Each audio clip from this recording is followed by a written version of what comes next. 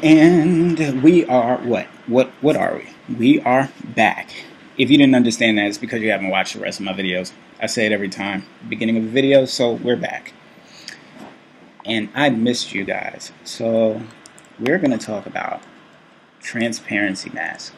Let's get rid of these shapes, this compound shape and path that was on there. And we're going to keep this. And better yet, let's get rid of that too. Let's just make a square.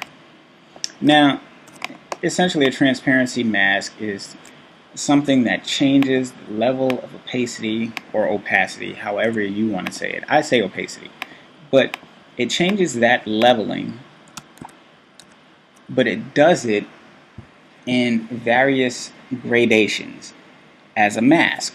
So only certain portions of your image are affected.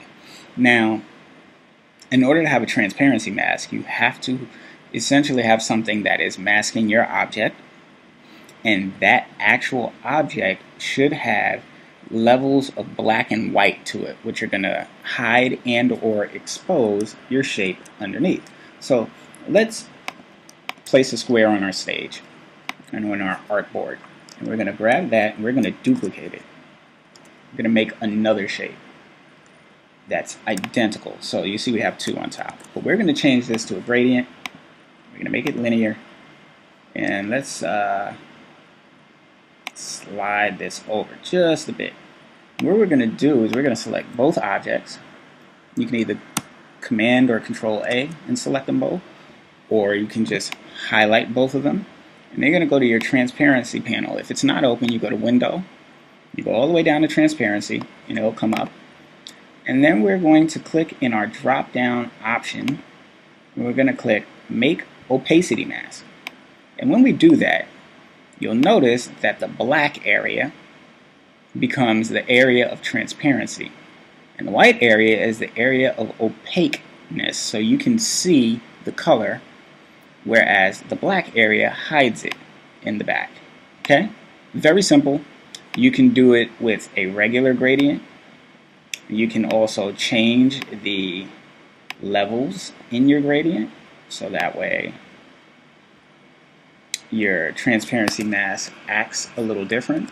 And how you actually do this is when you want to edit the mask, you click your object, you go to your transparency window, and you'll notice there is a mask here. You have to double click that. Alright? And what happens is now, if you click this, you go to your gradient, you can change the adjustment of that actual mask. So let's change so we can see how we can shift by changing the colors in the gradient for what shines through.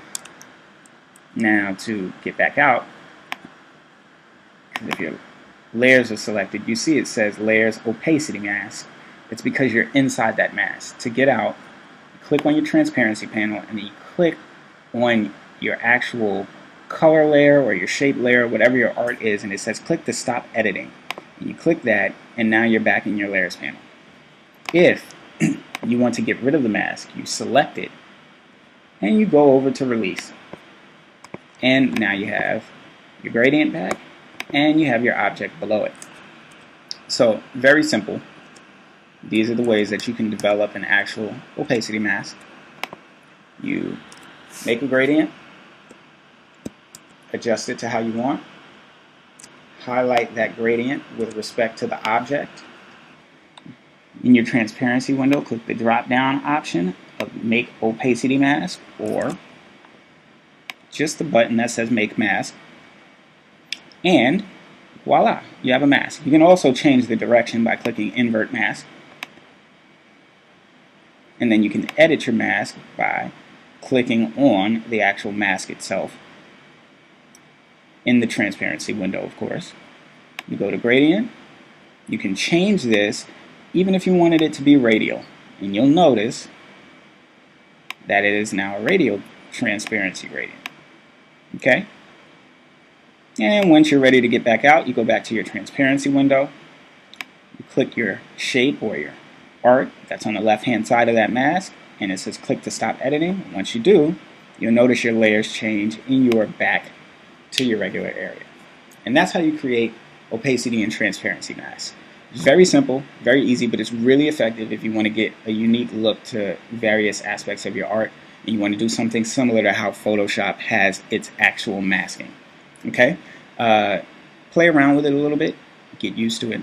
Very simple tool, but very powerful. So our next discussion is actually going to be discussing the artboards and how we can manipulate those and the sizes and adjust it for what we're looking for. So stay tuned and check that out when you get a chance. All right, I'll see you guys.